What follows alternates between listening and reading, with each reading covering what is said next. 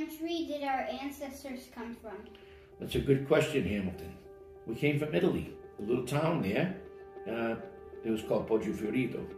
And there was only 600 people lived there. It was very small, but very quaint.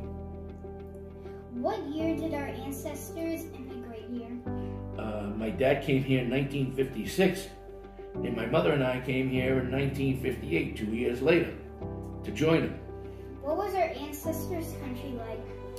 It was a beautiful country. I mean, all kinds of fruits and vegetables. It was a farming community. It was really beautiful.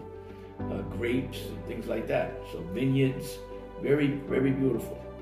Was it similar or different from where we live now? Oh yeah, it was much different. I mean, that was country. We live in a city now. So we went from country to city. They're both nice.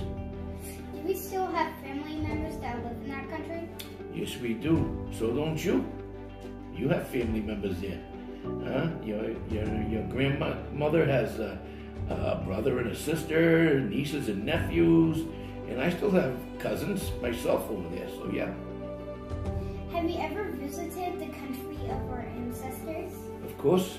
I believe you went too. You were kind of small, you might not remember, but you were there too. Yes, we've been there many times. Why did our ancestors move here to America? We moved here for a better life because after the big war, there wasn't much left after that. I don't want to scare anybody, but yeah. So a lot of people moved to a lot of different places. United States, America was one of them, to find jobs because there was no jobs. Did they travel by ship or by airplane? Well, not too many back in the 50s traveled by airplane, mostly by ships.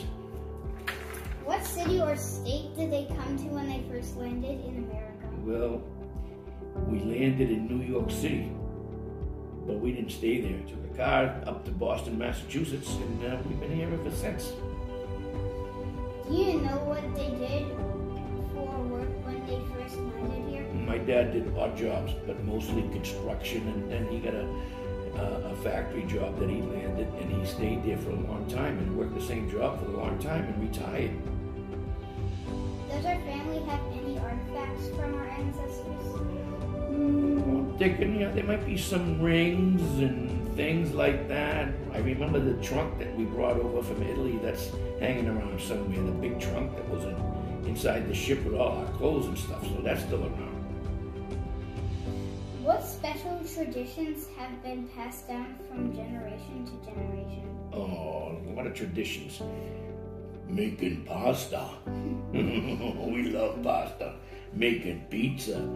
Those are good traditions, huh? Yeah, we love to eat those things. But we had some games too. They like to play horseshoes and stuff. What was it like on a boat for 10 days? Oh, we tossed and turned, buddy. And I was running all over the place, and my mother was hanging on to me. Everybody on board, I don't know, there was 600-700 people on this ship, and everybody was manning the rails just to see a glimpse of the Statue of Liberty. I thought that was pretty cool. You know what? I was concerned about losing my watch overboard. Isn't that strange? I was 7. I was like your age. It's pretty young. Yeah, I was your age.